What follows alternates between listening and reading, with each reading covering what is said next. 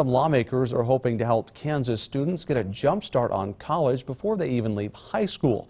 KSNT News reporter James Ryan explains how this new program could help kids transition to higher education without that hefty price tag.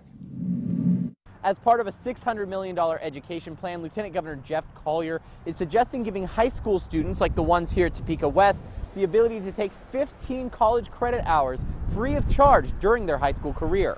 Columba Herrera will leave Topeka West in May with more than a semester of college work under her belt, but it didn't come easy. I had to work about like 20 hours a week just to be able to make enough money to pay for the classes. Even though she got reduced tuition for being in high school, her bills came to more than $2,000 overall. Still a bit steep for a high school student that we get paid like minimum wage. But the Kansas Lieutenant Governor's office wants to take away some of that burden. Under this new program, the majority of Columba's 18 credit hours would have been paid for by the state. I think anything we can do to make it easier for kids to transition from high school to college makes sense.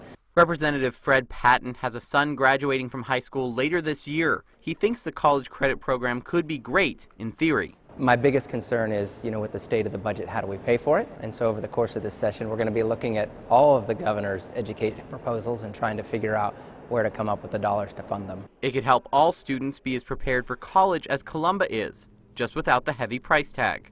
I spoke to someone from the Lieutenant Governor's office on the phone earlier today, and she admits that a lot of the details still need to be ironed out between the Department of Education and the state's Board of Regents. In Topeka, James Ryan, KSNT News. And whatever they figure out, way to go Columba, working hard in high school and also taking those college classes. The Lieutenant Governor's office says they currently don't have an estimate on how much money the new program would cost the state.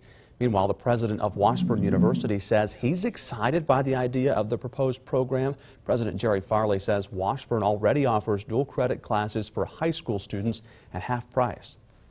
Right now, we offer a lot of different courses, and we have many students that will wind up with 24 hours, 27 hours with us, which is a phenomenal program.